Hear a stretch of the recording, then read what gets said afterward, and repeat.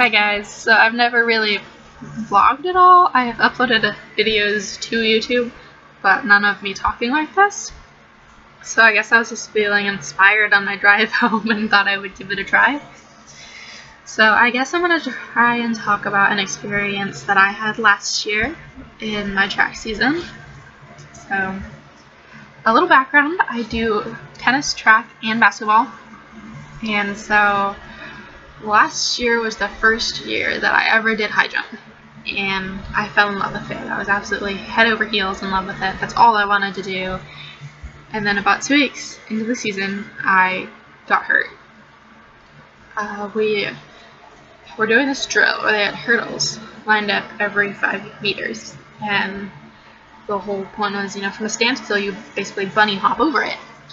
And the hurdle before, my coach told me, if you can't do it, if you don't think you can make it, don't do it. Stand to the side of the hurdle. Well, I'm a chauvinist. I had to do it. So I tried jumping over it, and I felt too close, and I got scared, and I landed leaning back. And my back essentially did this. And everyone told me I was fine. I finished up practice, and I went home, and it didn't feel quite right. And, for the next couple days, it just didn't feel right. And everyone told me just rest a couple days, it'll feel better. Well, I finally convinced my mom that I needed to go to the hospital and get an x-ray. And when I did, the doctor came out and he told me that I had compressed 2 discs in my spine and messed up my alignment. I had compressed my discs like this, which made my spine alignment go like that. Obviously not quite as harsh, but they told me that it was certainly season ending. There was no way I would compete this season, and more than likely it was career ending. I would not be allowed to do sports anymore. I wouldn't physically be able to. And I just remember, I just started bawling because that was the worst news that they could give me at that point in time. And I remember being nudged by this little boy's mom through the curtain on accident, and I started eavesdropping in the midst of my tears to what's going on over there. And this little boy, the doctor told him, I'll never forget it, we're going to transfer you back to your regular doctor at the cancer center in Davis. And I was like, the poor boy in the bed next to me has cancer, and I'm the one crying. Like, if that isn't a reality check, look at your priorities, I don't know what is. And then, it kind of clicked. Everybody has their own worst case scenario, and sports were how I cope with life. They're how I deal with stress and family problems and problems with my friends. I just go out there and I run and I run and I run and I run. And so the doctor let me go, and I decided that I wasn't going to quit track because it's something I loved, and I wasn't just going to quit. And so I went to practice every day, and it hurt so bad. Every time I sat up and I watched the team practice, I'd just start to cry. I'd sit up at the top of the bleachers and I would just cry. And I'd watch my team practice and I'd want to be down there. And then I realized I can still coach. I can still help my team. And so I did. I started coaching the hurdles, and I started coaching for high jump. And so I was down there, my coach, he's like, use your words, don't show them, and that's the hardest thing to do because there's no other way to explain it most of the time. And so, it still hurt, and I stopped sleeping. Well, I would sleep, I just wouldn't rest, really. And I had constant headaches, and I would forget things. I had really bad short-term memory loss. And my eyes wouldn't focus, my brain wouldn't focus, my words were slurred, my breathing was out of whack, I couldn't stand up straight, and everybody was worried, that it was some tumor. But I went to the doctor, and he prescribed me muscle relaxers, and I was supposed to take half a pill every night, but instead I didn't take any during the week because I knew that they would make me sleep, and I didn't want to oversleep and miss school. So I waited until Friday nights, and I took 2 pills, and I slept all weekend. And this led to a very bad connection with that medicine, so I'm no longer allowed to take that. And my pill taking since then has been monitored, and I haven't had any problems since, but it was just a bad experience that went along with all of it. And, about 4 months into my injury, I talked to my coach and I told him I was done. I was done sitting by and I was done watching, and I wanted to get back and I wanted to practice. And he told me no. But he had had a similar injury when he was working in construction, and he offered to help me do rehab work. So every day for 2 months, I went in 5:30 to 6:30 in the morning, and I did rehab work. I strengthened my core, my back, my obliques, my everything. And about a month and a half in, I asked him if I could start practicing again, and he said to go out there in the morning instead of weights and practice and see how it felt. So I went out there and I practiced hurdles, and it felt great to be back out there. I remember the warm-up lap. I did 2, and as soon as I finished the first one, I just doubled over. I was like, oh my god, where have I been for the past few months? I can't do anything. And then I went to try high jump, and that still hurt. He called me an idiot for doing it. And I remember going back in the morning, the following morning, I was ecstatic. I can do it, I can practice again. And our following meet, I was registered to do the 100-meter hurdles, the 300-meter hurdles, and the high jump. And this meet was 1 or 2 before finals. And I ran, before running the 100 hurdles, which was my first event, I was sitting over with the girls, and I kept feeling my heart because it was going crazy. I could just feel it, and something didn't feel right, and my breathing was wrong, and it was shaking. And I told the girls, I was like, something is wrong. And I got up to the line at the blocks, and I was still shaking, and something was wrong, and I knew it. And the starter came up to me, and he asked if I was okay, and I said yes. And I just stood there, and I was shaking, but I couldn't figure out why.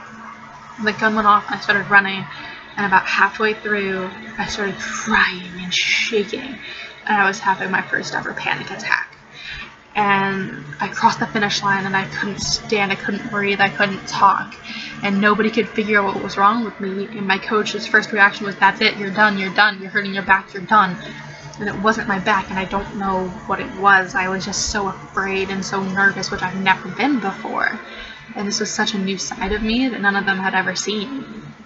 And I sat next to my coach under the little tent for about an hour, trying to get myself to calm down, and I was crying and I was shaking, and he told me I was done, and they called final call, varsity girls high jump, and I got up and left, and I went over and I got a PR in high jump.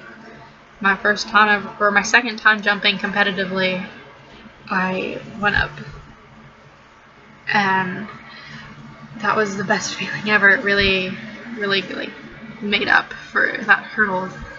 And for the rest of that time, I couldn't do hurdles. I couldn't bring myself to do it. And a week later, it was Mother's Day week, the week after Mother's Day. I guess a couple days before Mother's Day, I got an email from my cousin. And she said that there was an emergency. And then Mother's Day, I got a phone call from her saying that this was the last time I was ever going to see my aunts. And that was really shocking to me because I hadn't seen her in 7 years because of a fight her and my mom had. And she used to be my best friend.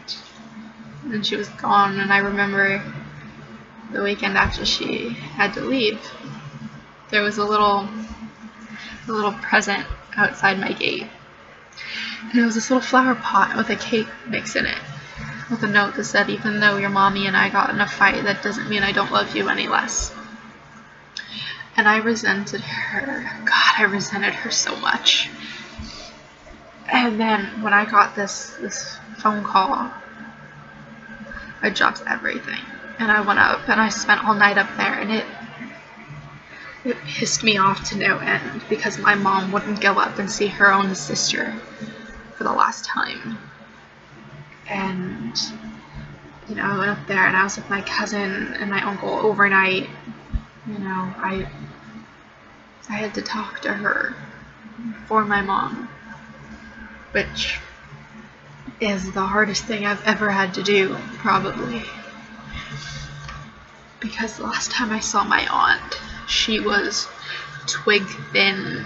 She was beautiful. And I walked in that room, and the woman I saw wasn't the aunt I knew. She looked strikingly like my mom, ill, overweight. She looked like somebody on their deathbed, and I wasn't ready for that. And I was sitting there, and I remember running out of the room crying because I was watching my aunt. But it wasn't my aunt, it was my mom. And I was watching my mom laying there dying, and I couldn't do anything about it. And then I had to leave because I had school. And 2 days later, I got a text message during class saying that my aunt had died. And I didn't really know what to do. I was one of the last people to ever talk to her, to make her heart rate spike. And it was scary and sad. That was the week of finals, and I missed all of it. Finals were on Friday, and I missed practice Monday through Thursday. And I went to finals, and I jumped the lowest I could ever jump. I was the last place qualifier for our division championships, which were the following week. I only jumped 4 feet, and it was horrible. I don't even know what to say about it, but I was going to divisions, and that's something I honestly could never imagine after the season that I had.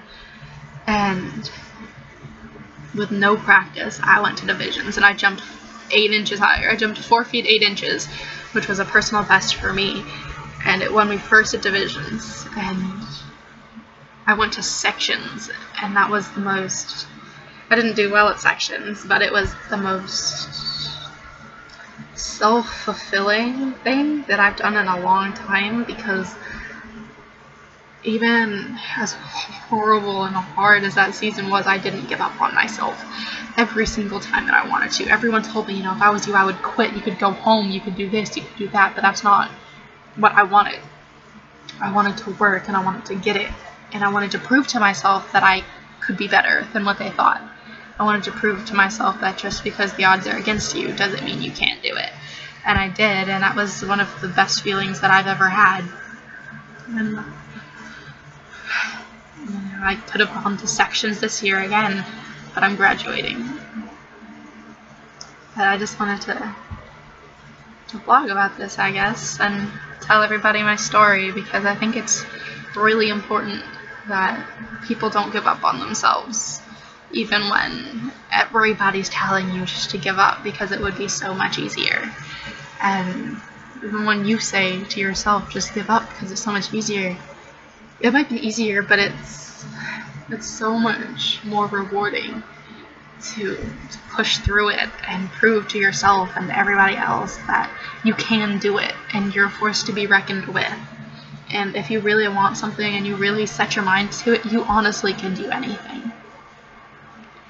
So it's kind of long for a first vlog, but I hope you guys enjoyed it. Comment if you want. Maybe I'll post again sometime.